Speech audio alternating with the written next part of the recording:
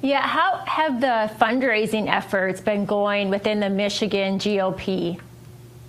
Well, it has been a bit of a challenge. It hasn't been what we want because we took over from a very corrupt. I mean, to put it frank, the former chair is a board member of the Atlantic Council. So that is diametrically opposed to the America First agenda. These people are trying to centralize power into some global system. I mean, we have the World Economic Forum, and who's very heavy in Michigan. They have 2 offices around my state. So 2 offices actually close to my house. So with that being said, you know, the party in the past, 98% of the funds were given to by roughly 20 people.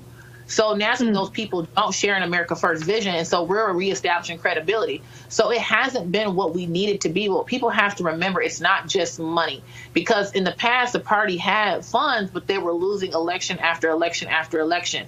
And so what we believe is that you have a winning system. The money comes in as you do your outreach because you have a credible system for people to invest in. So if you look around the state, not around the country, you're noticing a similar pattern where you have these people who came in under the America First movement, who've taken these leadership roles as state chairs, and the people who funded the party in the past have walked away. And so we're in the process of reestablishing credibility with a really robust ground game, and we're really proud of it because what we've done, we've developed a closed system where our delegates and activists can be trained and know how to engage the government, because just angry people arguing on Twitter is not it.